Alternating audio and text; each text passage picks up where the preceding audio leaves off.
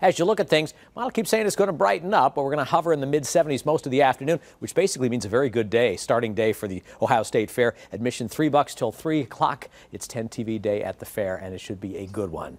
Now, the satellite again has the clouds thinning. Haven't seen a lot of that yet, but there's potential as we go into the afternoon and evening, and it'll stay all nice and dry for the evening drive and again all the way through tomorrow morning's drive. Now, the cloud cover is critical, but a lot of temperatures could drop well into the 50s come tomorrow morning. In fact, here I'm thinking maybe it's 57. I've seen readings on the models as cool as 55 tomorrow morning. Unusual, but always that possibility. As far as the day tomorrow goes, a mix of sun and clouds once again. Very nice day, and temperatures may again fall just shy of 80 degrees. We're looking pretty close, so I'll say 80, and mostly sunny during the day with a little bit of a northerly breeze.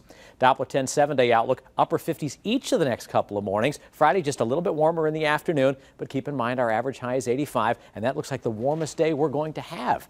Saturday, late day showers and storms a possibility. They linger into Saturday night, and then for Sunday it brightens up again. So the weekend overall, not bad. Right back in the upper 70s for an afternoon high for Sunday. By Monday, we're back in the 50s in the morning. Then we're looking for some sun there, and Tuesday, nice and comfortable with highs in the low 80s. Very unfair-like for the first week of the fair.